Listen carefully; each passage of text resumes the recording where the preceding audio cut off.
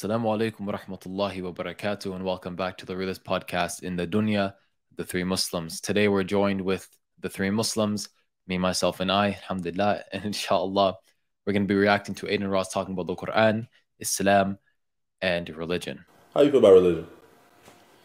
It's beautiful. When I went to Dubai, bro, Islam, culture and religion is.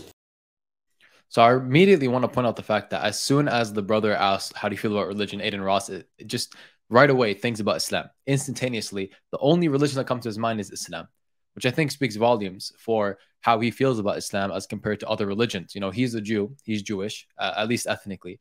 And the first thing that comes to his mind when he's asked about religion is Islam.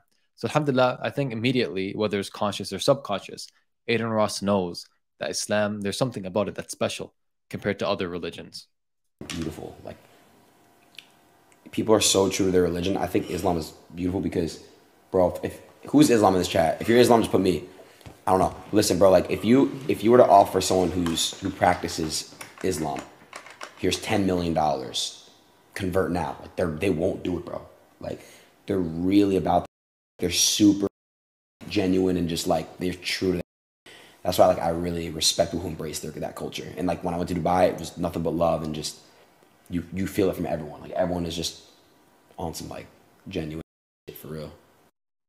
Okay, so let's just talk about this for a second. Why is this the case? Why is it the case that if you go to a practicing Muslim and you offer them $10 million to leave the religion, they won't do it?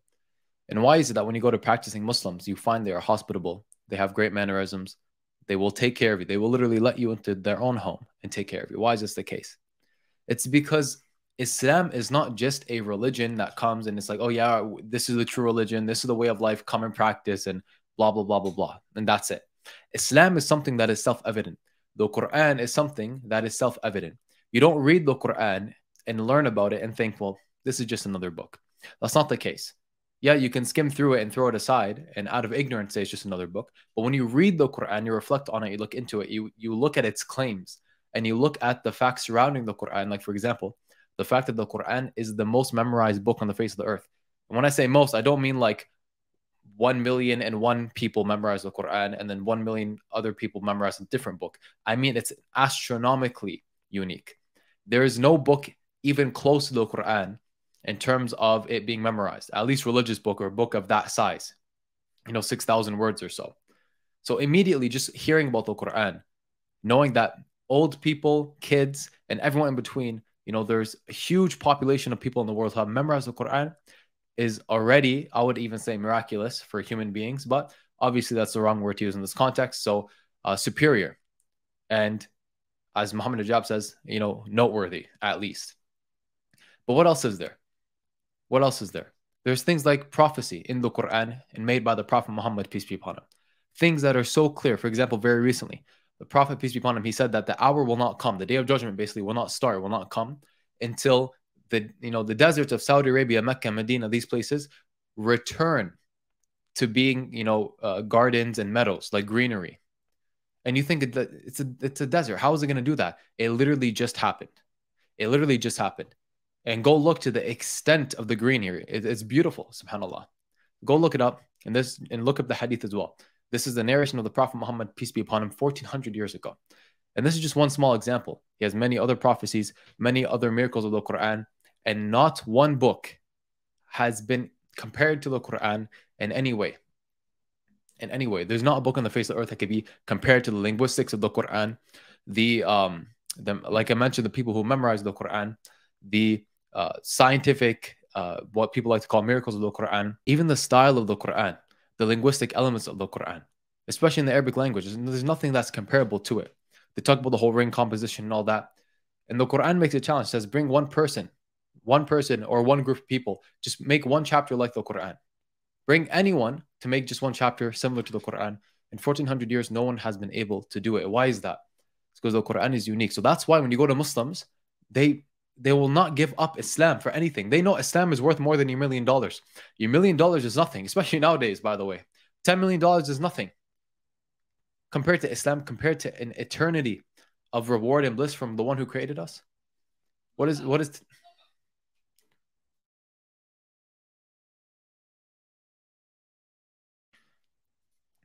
You know, compared to $10 million, what is $10 million compared to Islam? Nothing.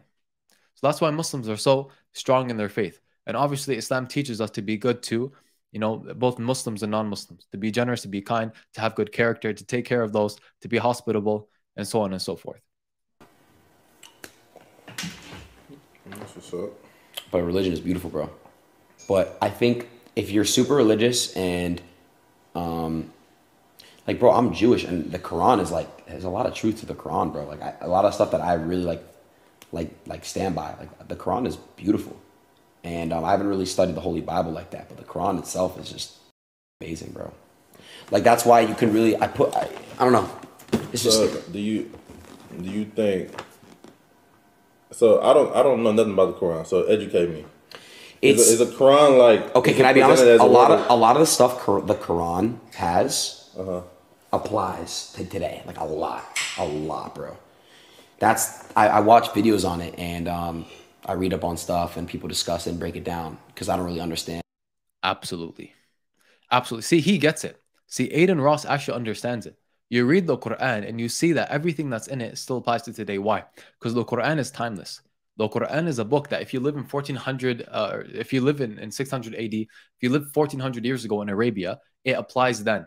And the Prophet Muhammad, peace be upon him, built, established, and maintained an entire society, an entire nation based on the Quran. And this, by the way, is the same nation that beat the Romans, whatever was left of the Persians, that conquered basically everything up to the borders of China and down to the bottom of Africa.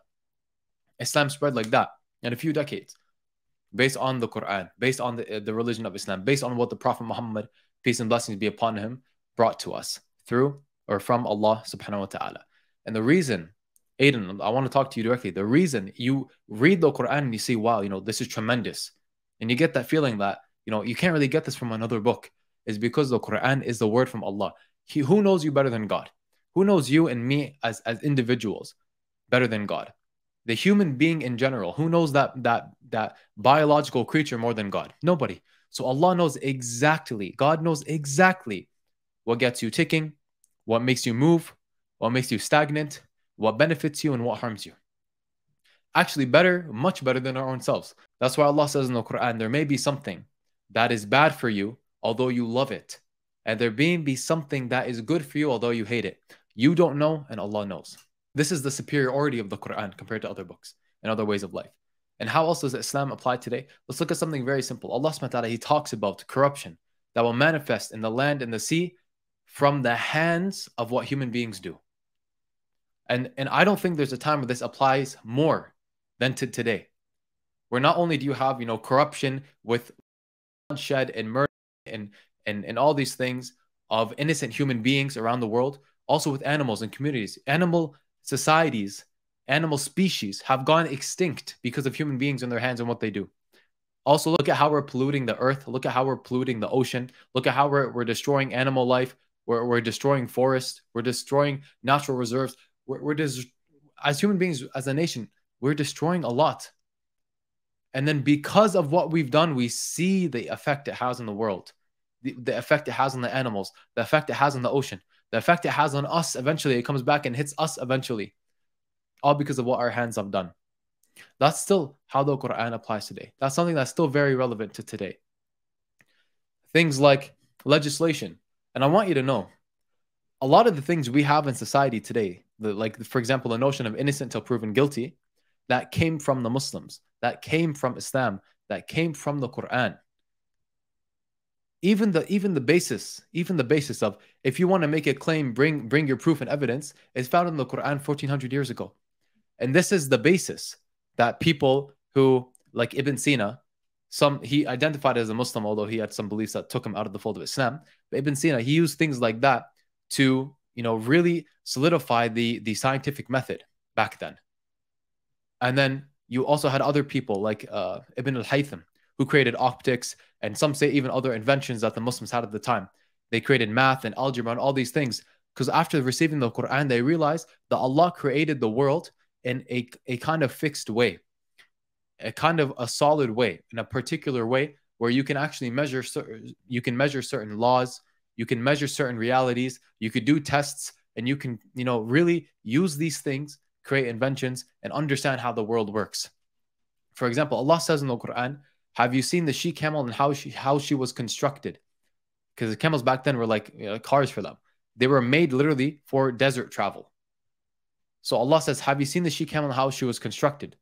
Things like that really makes a person want to investigate biology, animals, life, even things like physics, gravity. And there are even some people that say that Newton's understanding of gravity actually came from the Muslims a time ago. Obviously, Newton's understanding was wrong, but still, regardless, Muslims were already kind of on this, 1,000 years ago.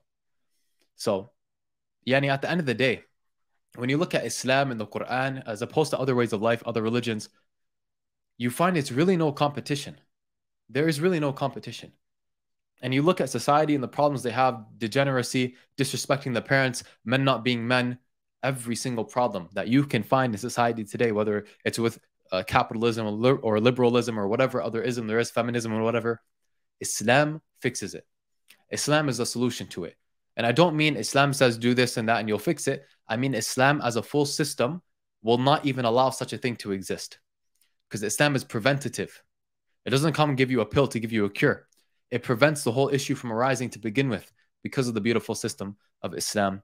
And with that being said, obviously we invite Brother Aiden Ross and Brother Ziaz and anyone else who wants to discuss Islam and religion onto the show to discuss with us. Wassalamu alaikum wa rahmatullahi wa barakatuh.